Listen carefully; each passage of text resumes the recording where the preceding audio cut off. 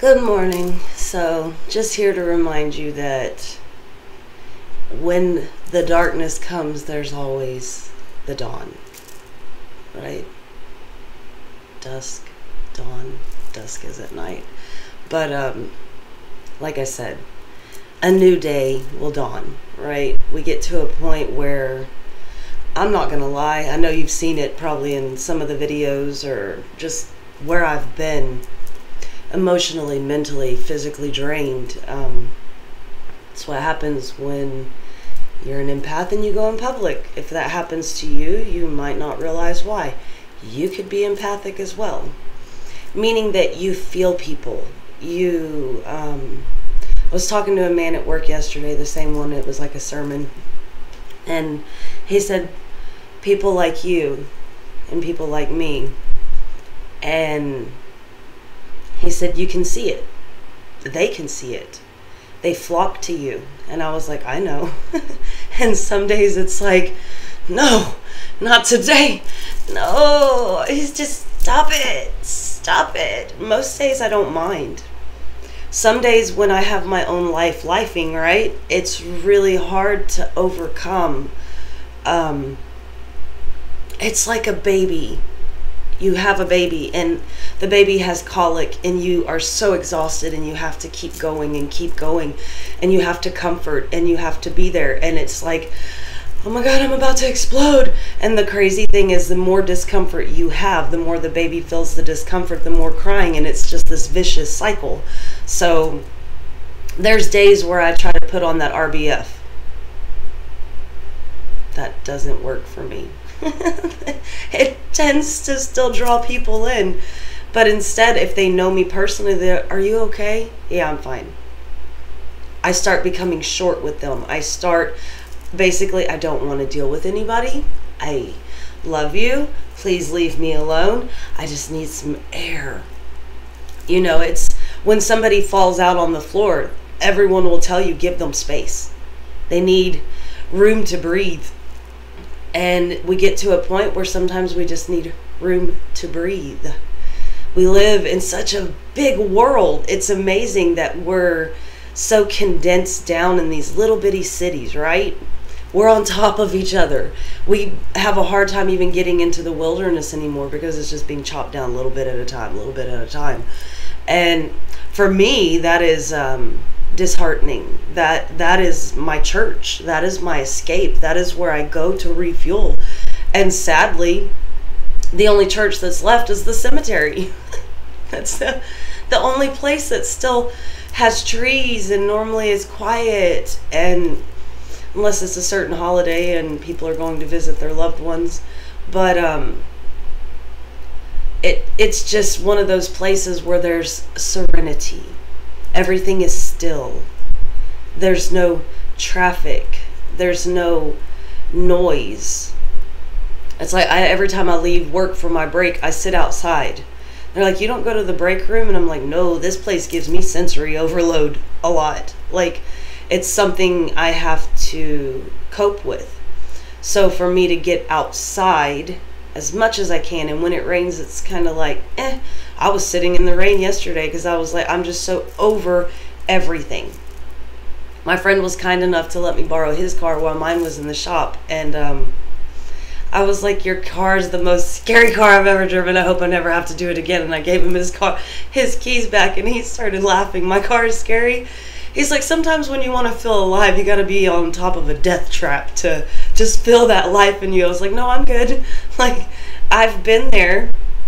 It was a relationship, but I've been there, you know, where you're sitting there going, I don't know. I don't want to ask that loaded question because the universe is going to answer me. What else could, I'm not saying it, but it's like saying Beetlejuice, Beetlejuice. Wonder if I said it, if it would happen. Be in Wonderland, right? But when it comes down to it, there's not always a desire to know what more could there be. How many more struggles could I have? Because believe me, you can be shown when you think that life is tough, you better get strong. When you feel like giving up, get up. When you feel like lashing out, go punch a pillow. Go walk in the woods if you can find them. I can tell you where there's some around me. But it just, when it comes down to it, you have to create an escape for yourself, because nobody's going to offer that to you. Even when I sit outside, my neighbors are always there, and I'm just like, I sat in my room last night with the window open, and I was like, I'm done peopling. I have nothing left to give, because I have nothing to give myself at this point. And my friend even said, you need to take some time. I can tell that you're burdened. And I'm like, oh, you can tell? I know, I can feel it. Like, it's all inside of me. I just wanted to like, bleh. And I mean, like last night I said, making those videos was me keeping myself out of a mental institution. It just gets to a point where it's like, it's got to come out somehow, one way or another. And we can't always vent, because we're complaining when we continue to vent to the same people, right? The people that we trust. So, I mean, I was journaling last night. I was trying to help myself without expecting someone else to do it for me, because that's the hard part. If you have expectations for other people to assist you in your healing, it's not something that they can really do. They can be there for you, but just like when you have a cut on your body has to be the thing to heal your body. It's crazy. The thing you need is already taking care of it. It's just we become impatient. We're like, God, it still hurts. It's still tender. Is it ever going to heal? And then it scabs and it itches. And you're just like, oh my God, it's just, I want to be normal again. And then it's like, but what is normal? There's a thing called normalcy. Oh, I've always been told that I'm unique. Didn't know that meant weird. Hi, I'm weird. I'm okay with that. I like to actually put that out into the world, because it helps other people tap into their uniqueness. The world needs, like I said in another video, we don't need 7 billion bolts. You can't build a damn thing with 7 billion bolts. You need a variety of things. Some people got to be sandpaper. Some people got to be epoxy. Some people got to be the glue to allow you to screw it together. It's just everybody has a different reason for being. We have to tap into that and be okay with that. And yes, people are going to judge you. I saw a shirt the other day that said different, not less. And I was like, I really like that. Because when you're different, people do believe that you're beneath them in a way. And it's only because, honestly, in their heart, they look at you and they think, oh, you think you're better than me? No, there's no thinking, it's knowing. When I am in my true, authentic self, and I am vulnerable enough to say, you can judge me and I don't care what you have to say, guess what?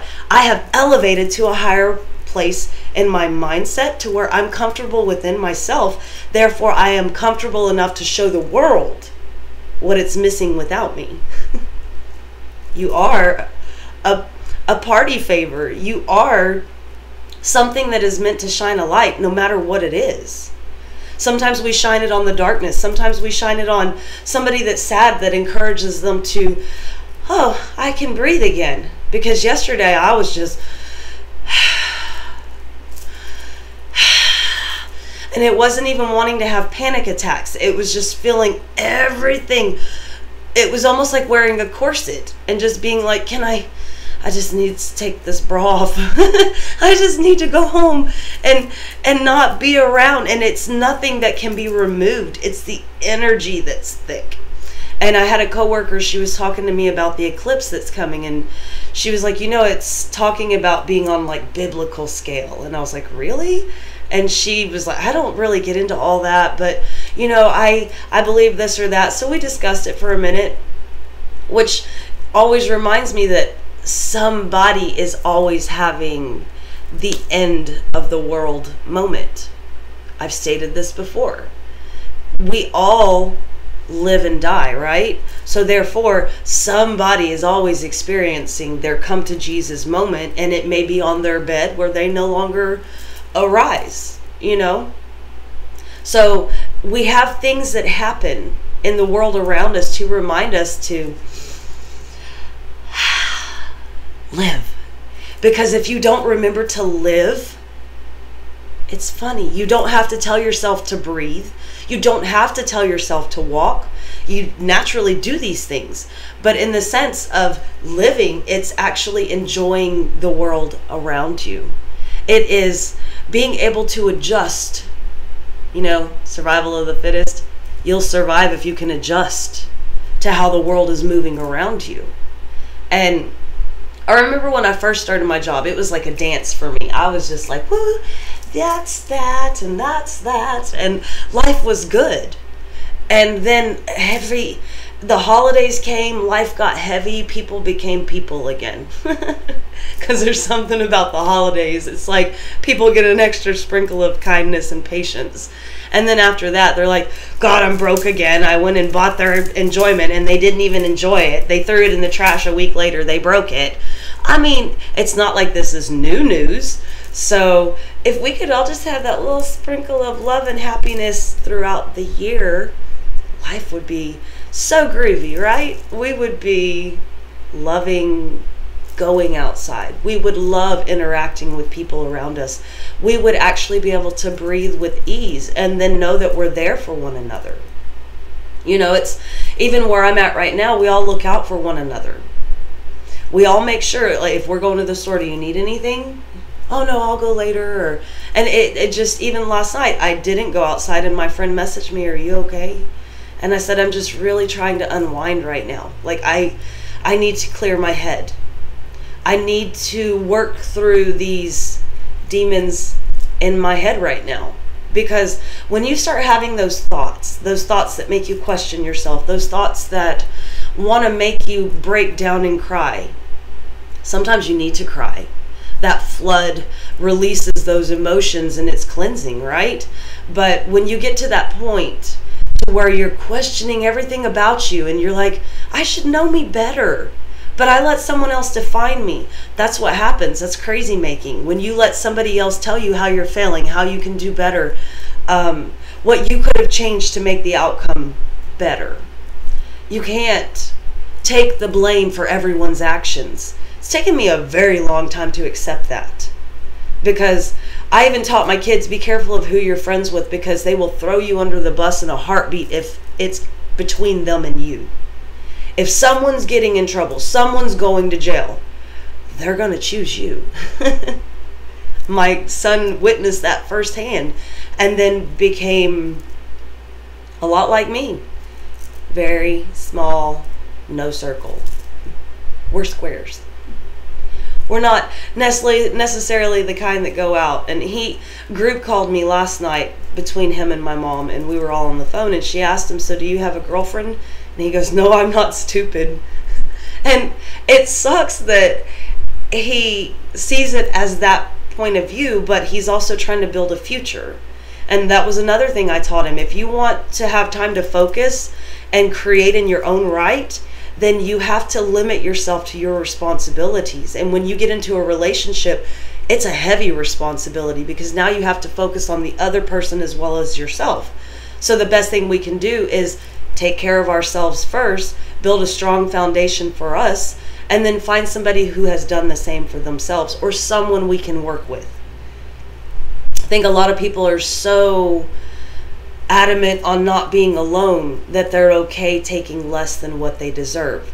I don't want you to do that. I did that for so many years and my head was constantly spinning. I was always exhausted. I never had enough to give. I always questioned my own intellect. I got to a point where I didn't know what I wanted to eat. I didn't know when to go to bed. I didn't know when to get out of bed. I became basically a shell of a person. So when I realized that and I started building myself back up, I started realizing I was like dragging around a shell of a man. And I was like, this is not life. I deserve better than this. My children deserve better than this. We deserve to laugh every day. We deserve to enjoy life. We deserve to look forward to things. We deserve to be optimistic and hopeful and have faith that the world around us is going to be safe. And I'm not saying sleep with your doors open. I sleep with my window open a lot because it's nice outside, but it's still a matter of relying on that higher power to say, here's your path. Go, Dorothy, follow the yellow brick road. And when you get in that mindset, you get to a point where things try to touch you. And even I heard somebody put it the other day, and it reminded me of my sister. I'm not touching you. I'm not touching you. Mom, I'm not touching her. And it's the same thing with those demonic spirits, those evil entities. It's almost like in your face. If you could view it as the Harry Potter, the black robed, I can't remember what they're called, but where they're in your face and you can't see them. A regular person cannot see them, but they're sucking the life out of you. When you open up on a spiritual level and you begin to see with a different eye, one that tells you the truth from a higher power, you can feel it. And you know to back up. Get away from me. And you can very easily push them away, because when you call the devil by his name, you've called him out. Now he's got to get out. You have to invite evil in order for it to reside within your heart and your home. So if you're feeling like you're being attacked mentally, physically, energetically, spiritually, I urge you to really start praying and really go ground yourself. Put your feet in the grass. Take a walk. Drink your water. I had to remember to get back to drinking my alkaline water, to try to rebalance the cells within my body, because the fried foods that we eat, the caffeinated drinks that we drink, the syrups, the colors, the dye, you know, all that stuff, it affects us. It's almost like if you had Pop Rocks, that's what your body becomes. And I know it tastes so good. I know. I'm not saying I don't enjoy it, but everything in balance, right? I had to help a friend. I bought them milk and cereal yesterday because they were low on funds, and said, I can't even have that right now.